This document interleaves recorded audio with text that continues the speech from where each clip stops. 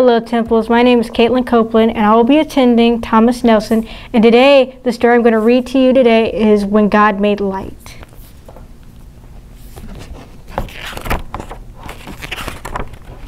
Let there be light.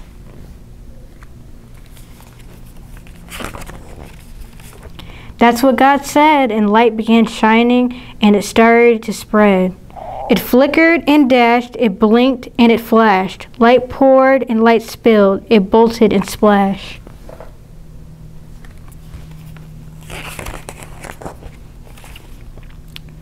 Light glared and it gleamed, it flared and sparked, and wherever light shined, dark stopped being dark.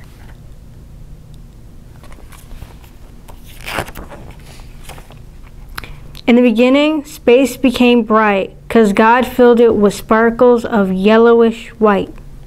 Bright stars gleamed, swirls of light streamed, in that once empty space a galaxy gleamed.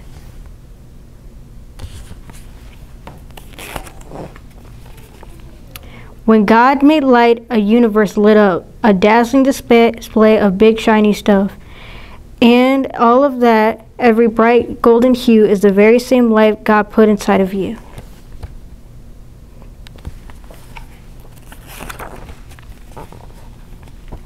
Now God made the sun to light up our days, to cover our plants with life-filled rays, to make summers warm and winters not too cold, to help flowers bloom and turn wheat fields to gold, to burst in the morning at first crack of dawn, to rise up slowly and beam across lawns.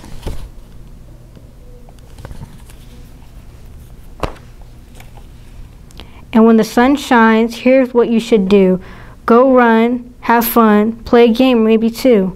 Go skipping or flipping or slipping down a sliding. Or if too hot in a pool, go dipping.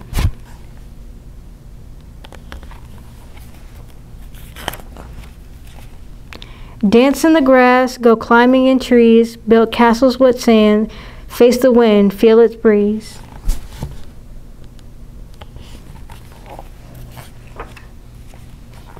Eat berries and cherries, in a patch pick strawberries, or whistle out loud with the chorus of canaries. And once in a while, when the playing is done, look up at the sky and thank God for the sun. And when the light fades and a day ends too soon, wave goodbye to the sun and say hello to the moon.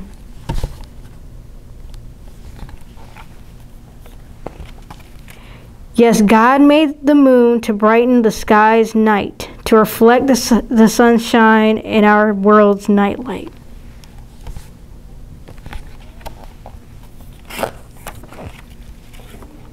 But beneath a dark sky, there are things you can do. Bring mommy or daddy in a flashlight or two. Raise a tent, go camping through the woods, stamping, romping, and stomping on paths made for tramping.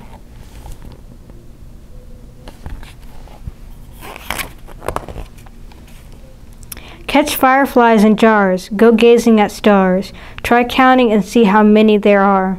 See constellations, shapes, and formations. Find a lion or a bear amid heaven's creations.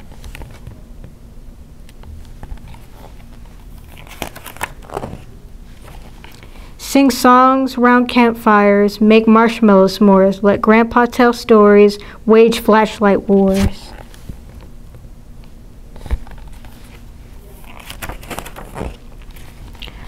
Now when God made light, God made all different kinds. Some sparkle, some flares, but all light shines. It flashes and bolts when lightning is crashing, or bursts through the sky when a comet is dashing.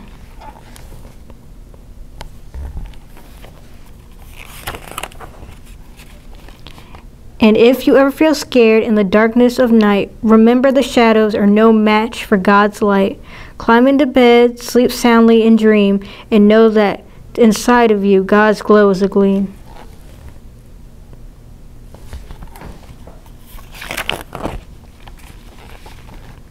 'Cause you're just like the sun and the moon in the sky, as lustrous it sparkles that dazzles the eye.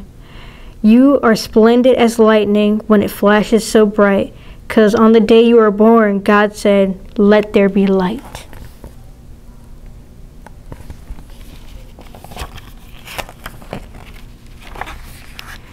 So beam like the sun, gleam like a star, and wherever you go, dark will stop being dark.